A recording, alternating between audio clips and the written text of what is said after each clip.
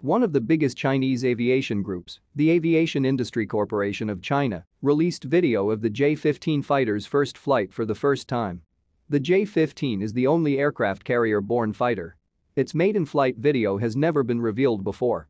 The video shows the J-15 prototype taking flight on August 31, 2009. The J-15 design is based on a T-10K prototype aircraft purchased by China from Ukraine. The T-10K is one of the Sukhoi 33 naval fighter prototypes. It was reported that the documentation and supporting materials were not complete, delaying the Chinese project to build the first carrier-borne fighter significantly. In 2012, the J-15 completed its arrest landing and took off on board the aircraft carrier Liaoning for the first time. This marked the breakthrough of the J-15 project. After that, dozens of the J-15 fighters were built and delivered to the Chinese Navy. However, a few major flaws started to appear in the process. The first one is that the aerodynamic control system suffered a few failures, which caused a few accidents, killing at least one testing pilot and severely injuring another. It took another few years before the J-15 fleet became combat ready. The second one is that the J-15 only entered service in the 2010s. By then it was obsolete to fight against the US fighters in the Asia-Pacific. The J-15 is not a stealth fighter. It will never be able to match the F-22 and F-35 of the US military. This places the J-15 in more of a training role in the Chinese Navy.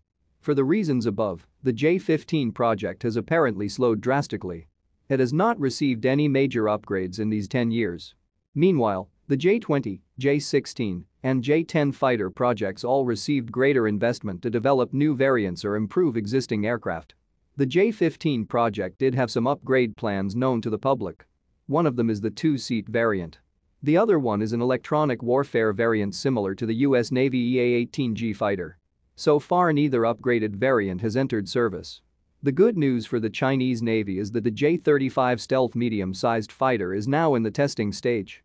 This jet will become the first mass-produced aircraft carrier-borne fighter in China. It is likely capable of matching up with the F-35 in the US Navy and South Korean military. When that happens, with a large number of stealth naval fighters and a few more aircraft carriers in service, the Chinese Navy will become a true dominating power in the Western Pacific region. I would like to thank you for watching this video. Please subscribe, share and comment, it means the world to my channel that is relatively small at this stage. Thank you.